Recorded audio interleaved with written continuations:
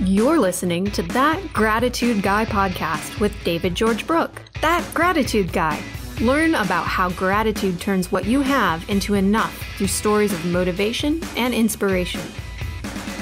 Wherever you are in your life and whatever you're going through, That Gratitude Guy is here to help you achieve great things and live a happier, healthier life. Change the way you live today right here with David George Brooke. That Gratitude Guy, starting now. Well, hi, everyone. Welcome to That Gratitude Guy podcast. I am David George Brooke, your host, where my mission is to have guests that relate and recall moments of their lives that were propelled and energized by utilizing the power of a gratitude mindset. What you can expect is a deeper dive into gratitude's immense power, a gratitude tip of the show, or maybe a gratitude nugget. You can always find out how to be a gratitude believer, and then maybe one or three takeaways from today's show and my guest today as well. My podcast is available every Tuesday morning at 5 a.m. on the Transformation Talk Radio Network and is available on Apple, Spotify, Google, and all the other areas where you can get podcasts. Please subscribe and give me a 5-star rating if you like what you hear. I do appreciate that. And also, people ask me a lot about the gratitude journals and so forth. To purchase a gratitude journal and to find out more about my gratitude coaching and speaking, you can reach me at thatgratitudeguy.com. So let me get on with the show with my favorite part of the show, which is my guest. I'm very excited to have my guest today. Let me just read you a little background. Chibunna Nwaobia, PhD, MSN, RN, is the founder and executive director of Nursesbond Incorporated. Dr. Nwaobia comes with a wealth of knowledge in healthcare leadership and management with over 15 years of experience. He believes in helping individuals in any capacity to gain their momentum to live their dreams and aspirations. Due to his passion for social change, he believes that the best way to affect change is through education, which has the power to make impact in the lives of individuals. As a healthcare leader, he has contributed immensely to not only saving lives, but coaching and transforming other nurses and healthcare leaders to follow their passion and make the healthcare system better than when they met it. And let me just mention, I could go on quite a bit longer, but rather than do that, I am just going to introduce him right now, Chibu, to his friends. Chibu, how are you? I'm fine. Thank you. How are you? Thanks for having me. You bet. You bet. I always start out with the show because I always like to give people a context. Tell the listeners and the viewers how you and I met. Oh, wow. Thank you so much for that. Someone talked to me and I have a good friend of mine. So I was just looking for, a keynote speaker in my forthcoming conference. And somebody reached out to me and said, hey, you are just like that gratitude guy. Please reach out to him. I said, what does that mean? Because I love, Thankful Thursdays, which I'm going to talk about, and, being grateful. And she said, there's someone that's, that gratitude guy is just like you. Reach out to him. So that was how I reached out to you. And, when we talked, we connected. Exactly. And that's what's so much fun. When in the first 20 seconds, I go, I love this guy. Where did this guy come from? He's got so much energy, and I always take pride in my energy and so forth. So Chibu, to give the listeners and viewers a context, sort of back up a little bit. I said I could have read another 30 to 60 seconds on some of the things you've done, from multiple degrees, PhD, MBA, I think MBA, MS Science, if I'm not mistaken. But kind of back up and tell the story about how you started. Let's start with maybe your education path from about 18 or 20 on. Thank you so much for that. I really appreciate, education.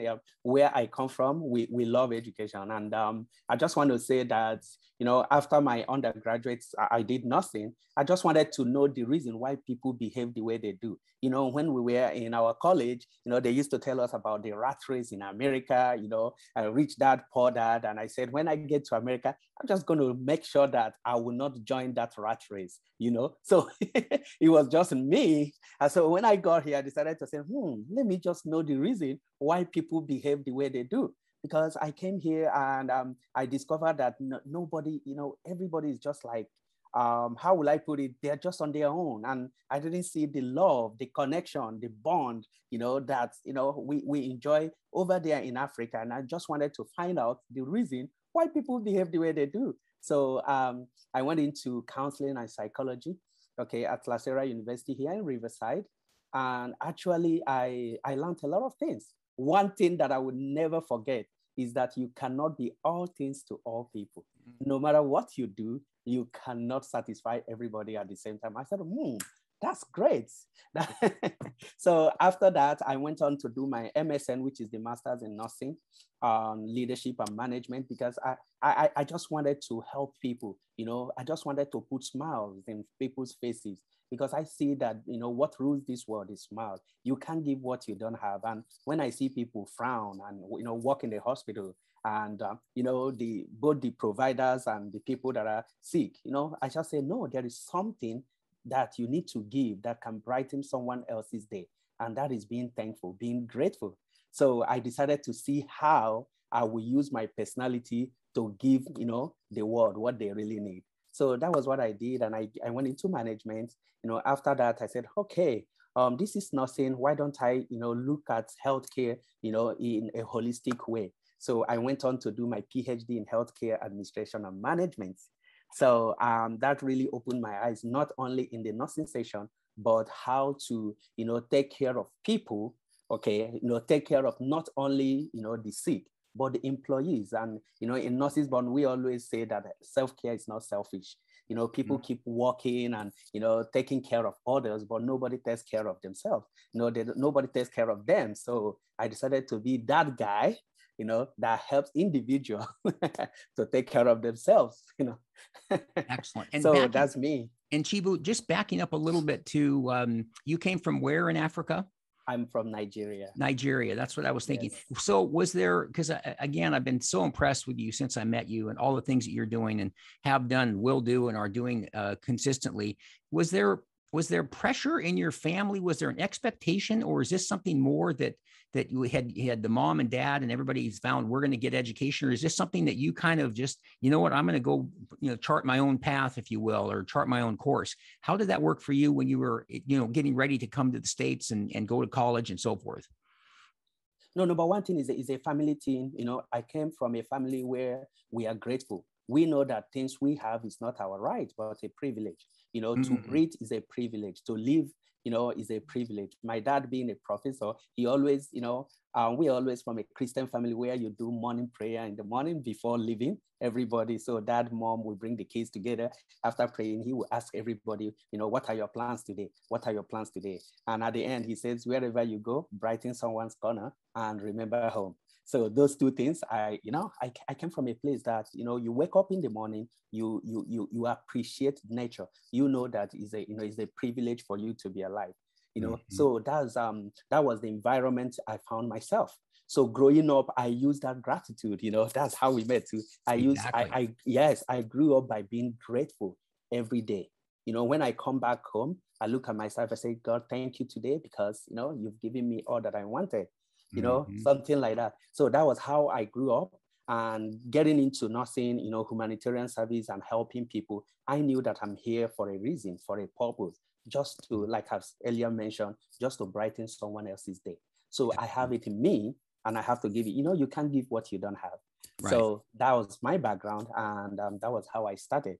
So that's so cool. So you mentioned the rat race. So from somebody who would have a fresh perspective from Africa, from Nigeria, and coming over here, hearing about, do I want to join the rat race, rich dad, poor dad? What did you kind of experience those first few years? Was the way people described, was it true? That's just like, it's crazy and everybody's trying in the rat race and like the rat in the little cage that keeps running around, never gets anywhere. What did you kind of discover?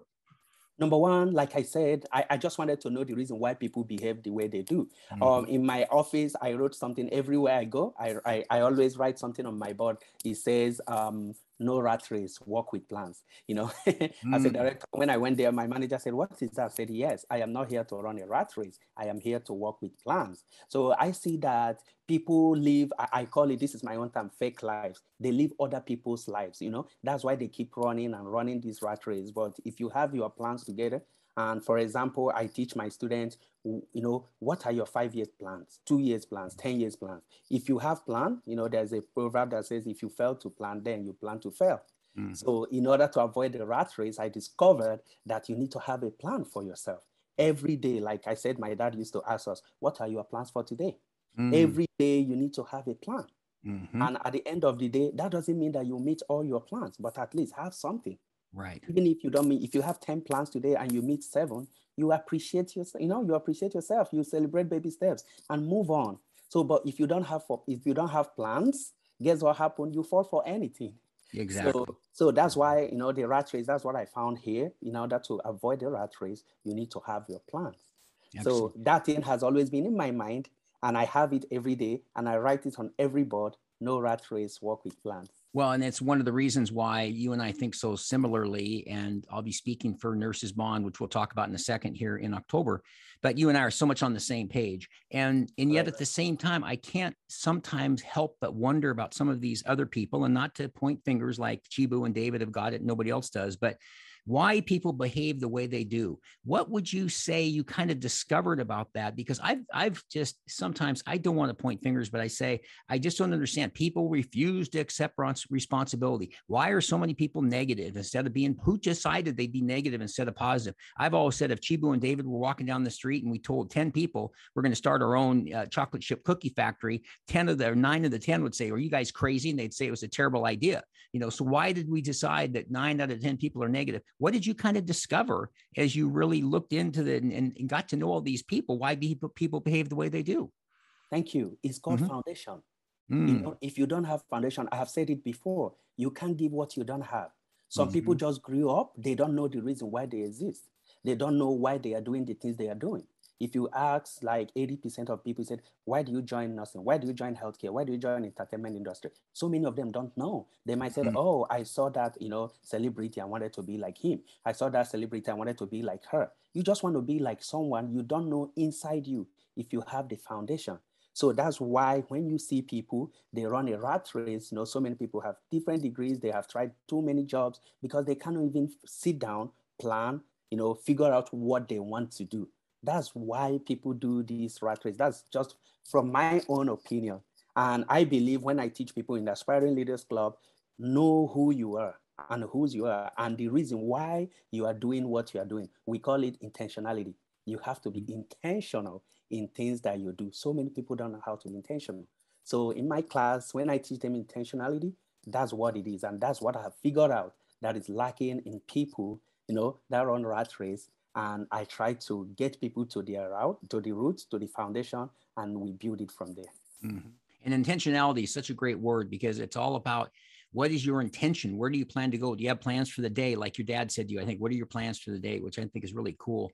And I just think that there's a module, I'll mention this in October when I speak to the group, but I call it Find Yourself, Find Your Talent, Find Your Passion, Find Your Purpose. And each one kind of leads to the next. The first one, I contend the most important relationship that David has is with David. Chibu is with Chibu and so forth. The person you see in the mirror, get that relationship really solid, then figure out what your talent is, then figure out what you're passionate about, and then you'll probably find your purpose. But I just think that's interesting. No foundation, no reason for living, no purpose. One of the things is doesn't it seem like a lot of people could use a mentor? Wouldn't that help in a lot of cases? Correct. Yes, but people don't know, we also teach these things. We also teach this. People don't know the usefulness of mentorship. Mm-hmm. You can never go without having a mentor. I'm just saying that you can never go. It's not that you can never go, but you can never do that very well. You need someone. In our stuff, we also, in our Aspiring Leaders, we call it learning from experience. Okay, you need to learn from someone who has gone through that route before. Mentorship is great, but the issue is with the kind of fulfillment that people have. Half-baked information they have. They think that, oh, I'm on my own. I make my own money. I don't need anyone. So humility is not found in people. Because you have to be humble yourself to go through a mentor. So that's the thing that people lack to, and that's also the reason why people jump from one thing to another. If you have various mentors, 2, 3 mentors, or people that you are looking up to that are real, not fans, so you will see how you will be able to grow in life. Yes. And I think you mentioned too, Inspiring Leaders Club, and I know that you teach that.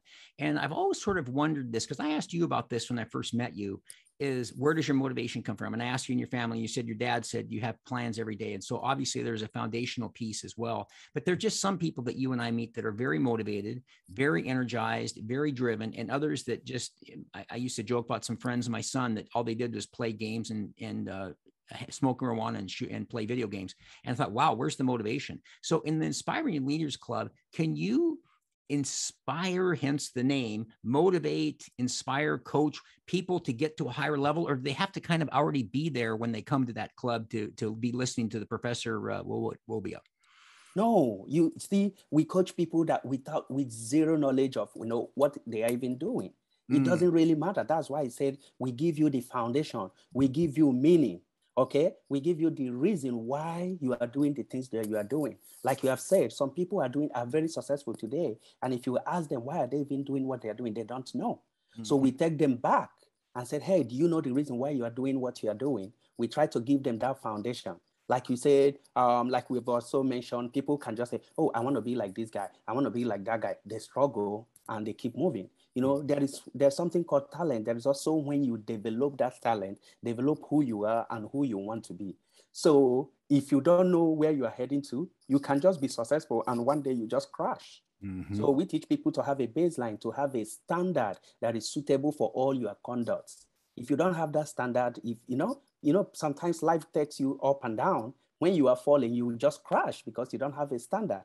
So what we do is to help people build that standard. Even if they are vice presidents and they see that they don't even have that standard, they go back quickly and update.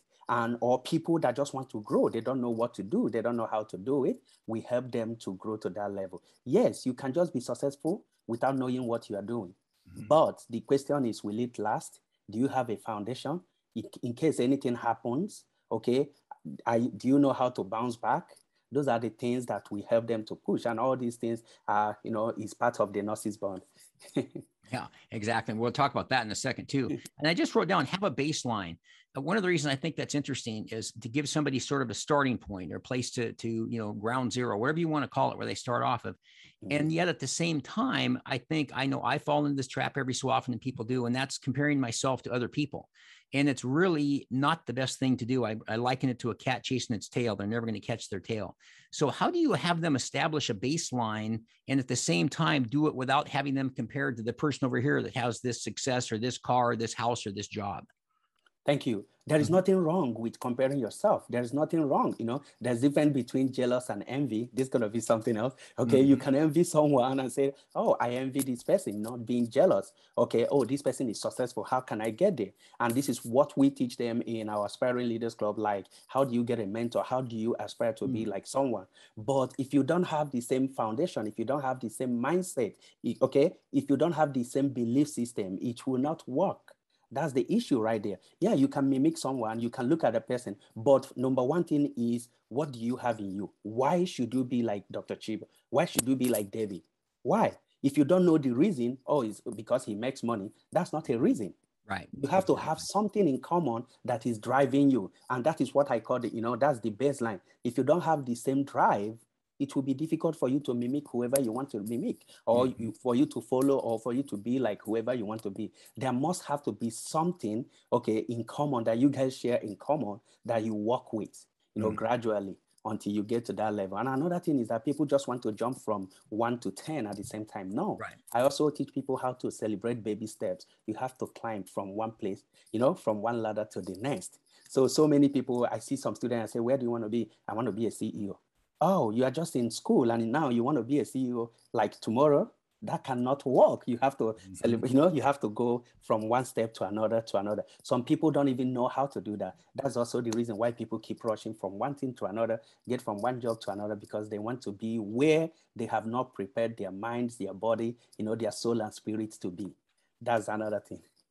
And Chibo, you mentioned this too. If somebody's in your class, and we talked about the mentor piece, how do you advise people to find a mentor? Oh, okay. There's a process we go through. Of course, you have to figure out who you are, figure out who you want, you want to mentor you, and see if there is an alignment of purpose.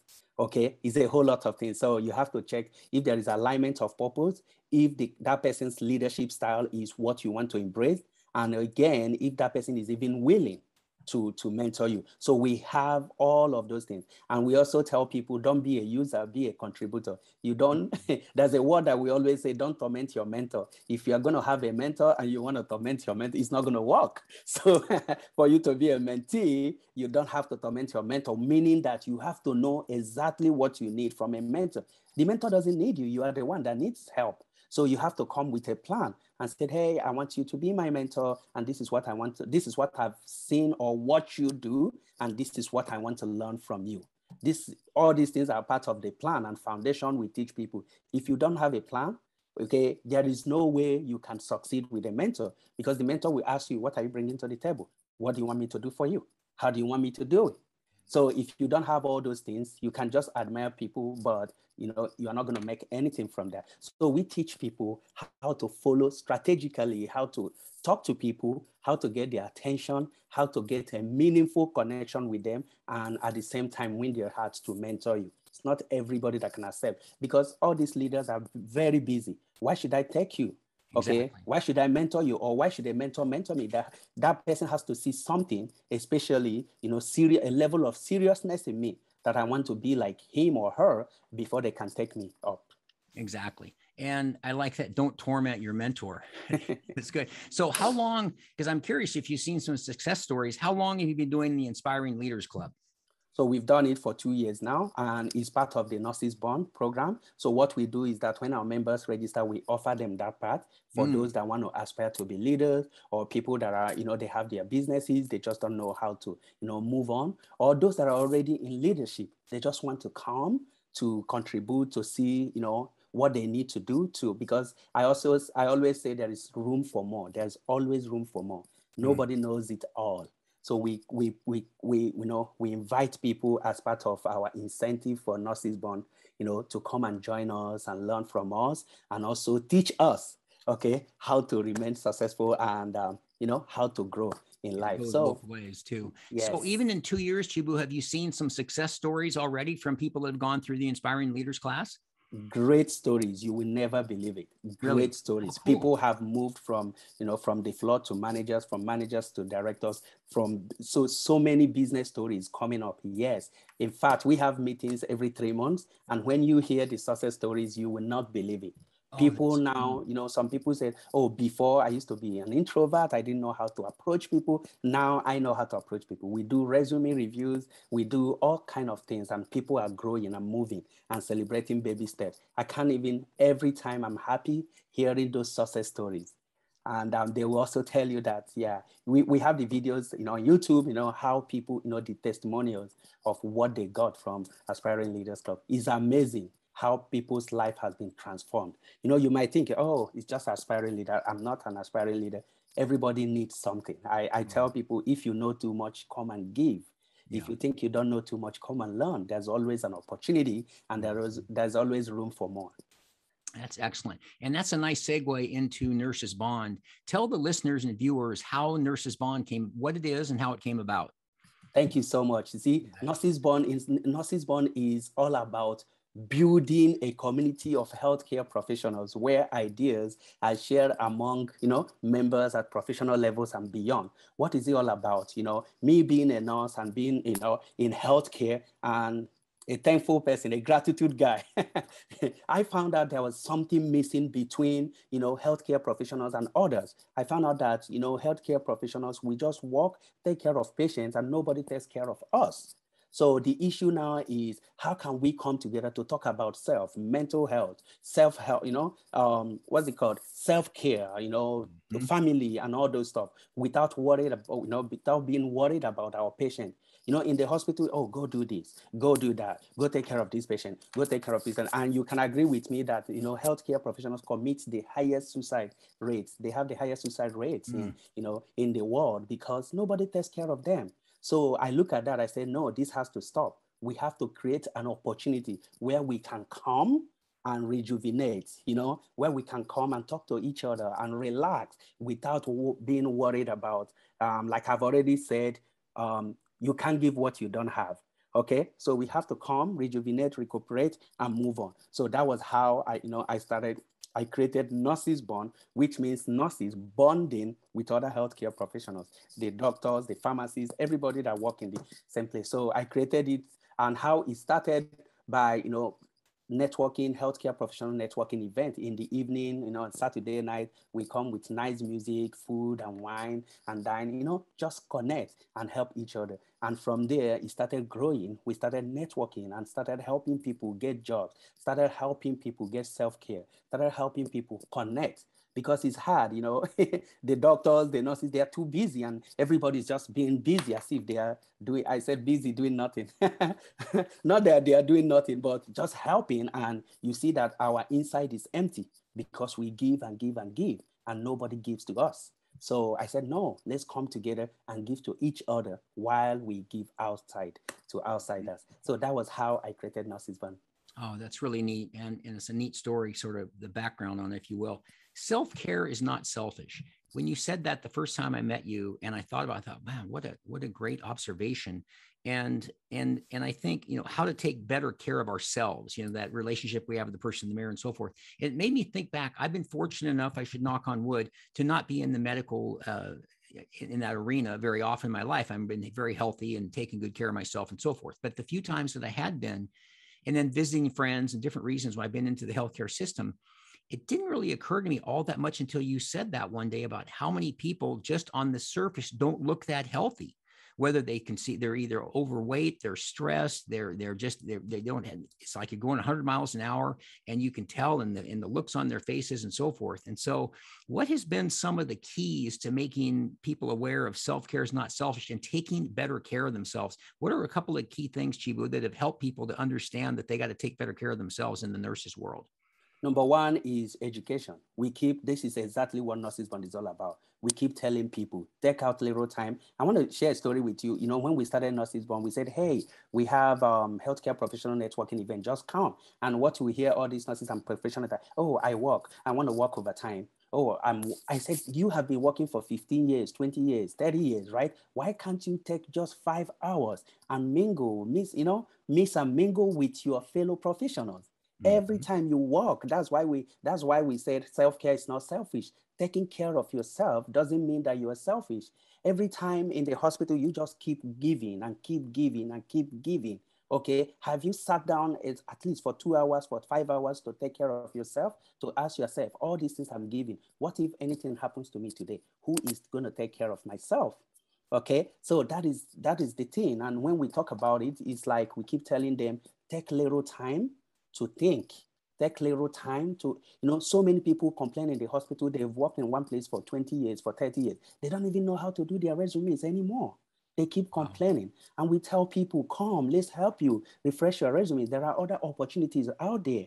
Okay, so this is exactly what we are doing. So many people, they don't even know what to do, either DMP or PhD or EDD or something. They want to go back to school, but nobody to talk to them because they are so engrossed and with the work they are doing that they start losing friends. They start losing themselves. Everything is all about. Have you seen nurses and doctors in the hospital running? It's almost that they are losing themselves. Yes, you're also a human being. When you do all these 12 hours, 24 hours, 50 hours a week, what time do you give yourself? What time do you give your family? How do you come back to work tomorrow? Okay, especially in this pandemic, you see people work 7 hours, 7 days a week, 12 hours, no life. No, that's not that you are helping people save life does not mean you will not save your own life. So this is what Nursesbond is all about. We tell people, hey, come to our conferences, come to our event, come to our Spirit Leaders Club, come and learn, okay, come and collaborate with other people because you cannot give what you don't have. You keep giving and giving and giving. One day you will run out. And when you run out, you don't even know that you are out and you keep just going. Okay, so it's through education, through, our reaching out to people, talking, like podcasts and events like this. We tell people, hey, self-care is not selfish. Take a time off, listen to yourself, okay, check yourself out, hang out with, other professionals, and even hear what happens in their own organization, in their own hospitals, and see what is going on. I'm in California, other people are in Chicago or New York, and we need to collaborate and see what happens so that at least when we come back to work, we take care of people holistically because we have been rejuvenated and now we've talked to each other and we have cleared our minds. Boy, I can see how, I don't think you and I talked about this, but I know you're in California. but I can certainly see how the need for this could spread nationwide, because it just makes so much sense. And I thought, again, as you mentioned, the people earlier about running around like crazy 20 years and don't even know how to do their resume and all these things. They've been worked 7 days a week and so on. And I was thinking about a good friend of mine who I see, a fraternity brother, about once a month, and he used to sell heart valves. And he would always talk about the cardiac surgeons that he would call on to sell him the valves. And I was thinking, there's the brain surgeon, the cardiac surgeons, and some of those that are the way kind of at the top end of the medical profession, and yet some of the least healthy people he'd ever met, smoking 2 packs a day and, and doing this, and yet they're in people's hearts and seeing all this damage, and he was thinking, man, so that's why I just love that self-care is not selfish, and really making it people understand. I've said this is what's going to be fun when I get to talk to the Nursesbond group in October, is that this whole concept, and I have a couple of exercises that we'll do, will help them to really understand that relationship with the person in the mirror is the most important. And when we don't have a good, whoever said that, put the air mask on you first and then put it on your child, that's been used a lot, but that's a good line. But I also use, like, if you're going to build a big building, you got to have a really solid foundation before you start adding stores. Well, the solid foundation is us. And so if we're trying to do all this, but build these other floors, but we're crumbling ourselves, the building's never going to stand up. It's going to fall over. So I just think it's really neat. But I think, is that ever an aspiration of yours, Chibu, to take this national? Because I think this could really be cool. Of course, yes, that's what we plan to do. From here, we'll just be doing conferences in different countries and other places. But we are starting from here in the US, and that's our plan, to spread it everywhere. Because like I said, and I keep saying it, self-care is not selfish. And I will tell you how many people it's difficult, very, very hard for them to come and learn something on their own. Oh, if my hospital is not paying for it, I'm not attending. Oh, if this person is not paying for it, I'm not. This is not about your hospital. This is about you. Okay, what are you giving? You keep giving and keep giving. So to the point that you have given everything that you have to the hospital or to your organization. No, you shouldn't be like that. I tell people, nobody hires a dead person. You were already living before getting to that job. So you don't work to live. I keep saying that, people might not understand that. You don't work to live. If you are not living, nobody will hire you. Any day you die, guess what's going to happen? They will replace you immediately. Exactly. Immediately. So you are not, just this one is very important. You are not working to live. People can say, oh, how will I pay my bill? How would I pay? A dead person doesn't pay bill. You were already living. Exactly. So how will you pay your bill? How were you paying your bill before you got the job? That's why you need to, calm down and ask yourself, what am I really doing? How can I give my best even to the patient that I'm taking care of? How can I give my best to my family? How can I remain, my sanity? How can I remain safe and my mental health? So, Nursesbond is not about, oh, let my hospital do this. Like, it's just you yourself. What are you doing? How can you connect? People don't even know how to make friends anymore. They don't. Everything is just, oh, busy, my patient, I don't have time. If you see some people eating, they don't even have time to eat. That's bad. And during their off days, guess what? They go back to work. I know. And all this money, when you make it, what are you going to do with it? So it's very important that this life now and where we are and what we teach people in Nursesbond is begin to leverage this opportunity to network, to connect, to free your mind, because we are relationship human beings, you know what I mean? And be grateful and be thankful and just look at nature and do stuff. Okay, other than just like running that rat race, which, how we started. Just that rat race is there. Work with plan. And guess what? You will achieve everything that you want to achieve. Live a better life, be happy, and be successful. There's a book that I read that says if you are in your car and still checking your email and testing while you are driving, you are not successful. So that's a good message. If you are so many people they are working, they are testing, they don't even have time to sit down and test and answer calls, then no matter how many degrees and how much money you have, you are not successful because there are things that you're supposed to do and not when you are driving. Thank you. Well, that was well said. Chibu, we're going to wrap up in just a couple of minutes, and I'm going to hit some of the takeaways. But I first want to ask you, my favorite question to wrap up with every guest is, what do you know today that you would have liked to know at 18 that would help you? Number one is collaboration. I believe in it so much. Collaboration. if I had collaborated, even here, I used to tell my friends, like, when you come together with great ideas, two good heads are better than one. Yes. They say two heads are better than one, not only heads, two good ones. So if you can learn how to collaborate with each other, stop being jealous, stop, competing with each other, but come together for a common goal. Okay, I would have been way more than where I am today. And this is what Nursesbond is all about. See, it's bonding. Come together. Okay, I believe that whenever you have 2, 3, 4 people, you come up with great ideas and you work together. Try wherever you are to work with someone. It's very important. Partner up. That's what we call it. Partner up. I'm not saying, you should tell people your secret and everything, but it's always good to partner. You guys will go far and go and do well. So that's that. Yeah. Excellent advice. And then I'm going to hit some of the takeaways. And I think when you said number one, collaboration, I think about just, for instance, the power of a mastermind. You get together with 10 or 12 people or 5 people, whatever it is. And the ideas that come out of that we can't think of all these things ourselves. So that collaboration is really good. So let me just mention, and let me give you a big compliment. There's some guests I have where I have to really stretch for some takeaways. And I have like 3 pages here of takeaways. So I said, let me hit some of the highlights of them, but put a smile on people's faces. I really like that. It's not a right, it's a privilege, which I think is such a great way of looking at our lives and so forth. And don't be part of the rat race. Walk with plans. I like that.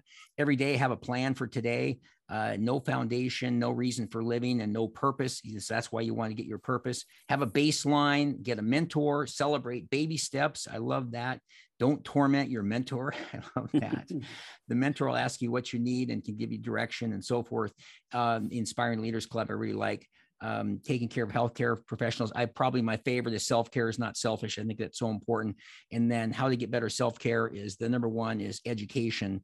And you mentioned the self-care for them to educate people on that, the resumes, all those things, take that break and so forth. Nobody hires a dead person. I like that too. You cannot give what you don't have, and a dead person doesn't pay a bill.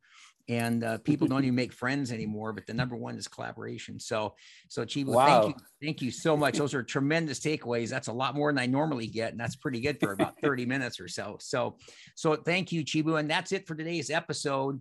My podcast is available every Tuesday morning at 5 a.m., as I mentioned earlier, on Transformation Talk Radio, and it's available on Apple, Spotify, and Google. Please subscribe and give me a 5-star rating if you like what you hear. I always appreciate that.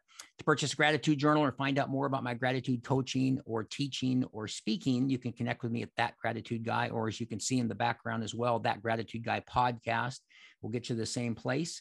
And then also, a lot of people ask me about the Monday Morning Minute I send out. If you'd like to get the Monday Morning Minute video, it's a 60-minute gratitude video every Monday morning.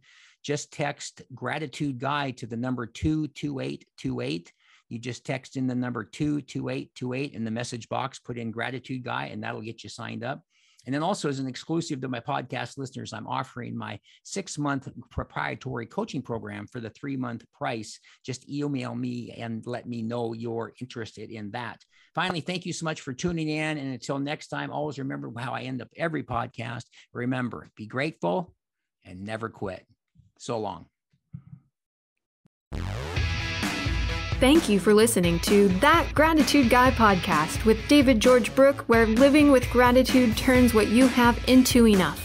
Transformation starts now, and you have everything you need to achieve great things. In a world that is constantly changing, there is motivation and inspiration right in front of us, and you can find yours right now. Don't wait. Visit thatgratitudeguy.com to get started living with gratitude today.